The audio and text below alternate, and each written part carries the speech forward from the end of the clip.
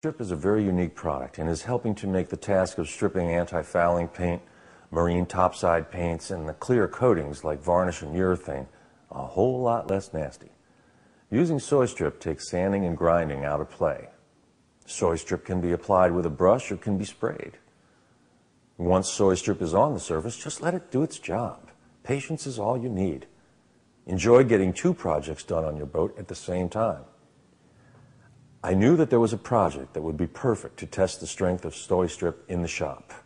I estimated the amount of Soy Strip we would need, and it was agreed that we would use it for that project. So we had a 30-foot full-keel tartan sailboat with a bunch of coats of anti-fouling paint. The process started at 8 a.m. when we sprayed 3 gallons onto the hull.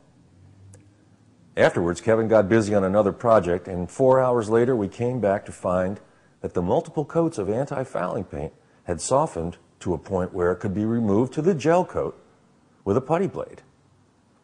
Taking the paint off took a couple of hours.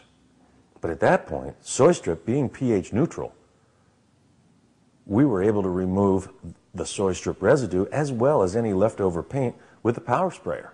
The bottom line is, the boat was stripped, dry, and ready for new paint at the end of the day, and we had a total of 5 man-hours as compared to at least 8 hours of hard labor sanding and grinding. I've got very good instructions on my website, and I would encourage you to contact me before you start a project. I've got a lot of experience that I look forward to sharing with you to make sure that you